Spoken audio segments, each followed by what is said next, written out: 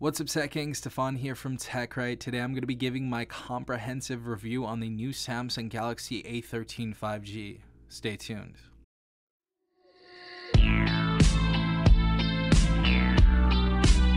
So if you're looking for a phone that won't break the bank, but is also capable of tasks like online gaming, multitasking, and taking a pretty good photo, this may be the phone for you. Now, starting off with the price point, we have a few different options to choose from based on your carrier. First and foremost, Metro by T-Mobile is currently offering this phone at a price tag of $0 when you switch, including tax and some account fees. Metro by T-Mobile is actually the carrier I use on the daily, and I feel like this is definitely my favorite prepaid service.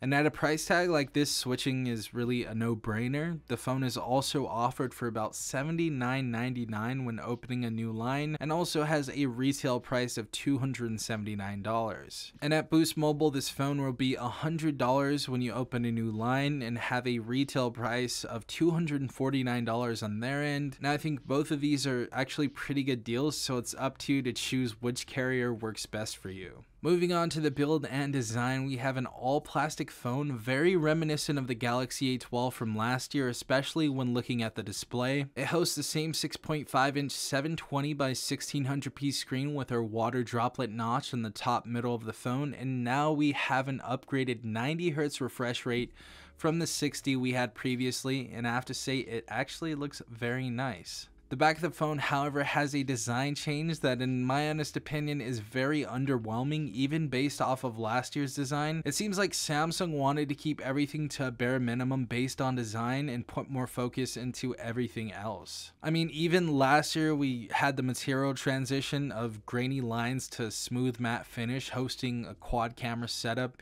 and the shape of a square, albeit Samsung's new design is definitely looking much less like an iPhone, so good on you, Samsung. This year we have a triple camera setup with our main PDAF lens rated at 50 megapixels compared to last year's 48. We also have two more lenses, both rated at 2 megapixels, one being macro and one being our depth sensor. This isn't really anything to write home about, but they definitely get the job done and are much better than I expected.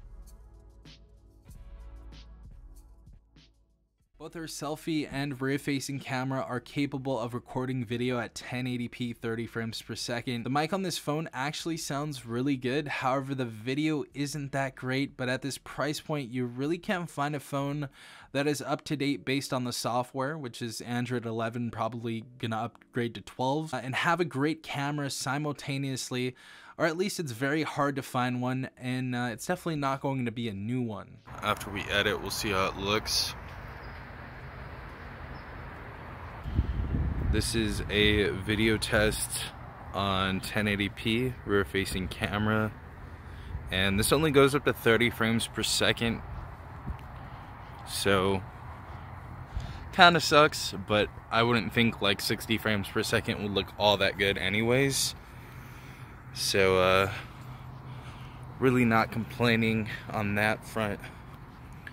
But here's what you guys can see as far as like color reproduction. And I'm actually like manually focusing. I don't think this has that great of focusing by itself. It's kind of slow, to be quite honest.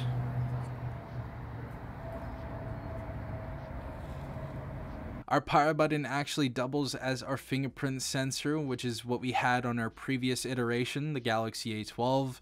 We also get to keep the 3.5mm headphone jack, and that's definitely something I was scared of, considering we see less and less of these each year, even on budget handsets now, which is honestly kind of sad. We also have our dedicated micro SD card slot, volume up and down rocker, a Type-C port, and a mono speaker that is surprisingly loud and clear. Now under the hood, we have a MediaTek Dimensity 700 5G and a Mali G57 GPU, paired with 4GB of RAM compared to the previous 2 we saw on the A12, and 64GB of internal storage compared to the 32GB we saw previously. This is a new processor we are using, and it seems kind of foreign to a lot of people, but don't worry, this is actually a much needed upgrade.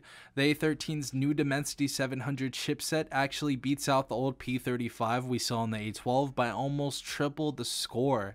So on the Dimensity 700, we received a score of 294,507 compared to the Helio P35 score of 99,120. So this of course means that multitasking as well as mobile gaming with games such as Call of Duty Mobile and PUBG Mobile will run very, very easily. As for the battery, we are keeping our 5,000 mAh one from the previous A12, which is more than enough to get through a work or school day with moderate use.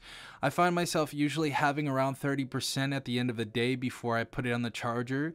Speaking of chargers, we are actually missing our wall charger brick inside of the box for some reason, and we only find a USB Type-C to Type-C data cable, which is honestly pretty odd because I've heard many argue that you can just use your previous charger on this device, but many people don't actually have a previous Samsung charger with the correct fast charge rating, which is 15 watts on this phone, let alone a charger that is compatible with Type-C to Type-C data cable. This, in my opinion, is definitely a cash grab from Samsung and nothing more, and based on the current climate of the economy and inflation we're seeing all over the US, this is something we can expect to continue. So if anyone has a Twitter, let's make bring back the brick trend. Also hit your boy with their follow to be updated on more tech news. But in the end, for the price this is offered at, I think this is definitely a well-needed upgrade. And if you guys have the A12, I feel like you guys should upgrade to the A13 5G. And obviously the huge upgrade that we have on here is we're going from 4G LTE to 5G, so we're going to be using a faster network. We're also going to have double the RAM, double the ROM. We're going to have a new 90 Hz display. And I think really the only downside about this phone is that we don't get a charger brick included inside of the box. Again, bring back the brick. Let's make this trend on Twitter. But at the end of the day, the price that this device is offered at is really unbeatable, to be quite honest. I mean, you get this phone for free. I did get it for $79.99 at Metro by T-Mobile because I did add a new line.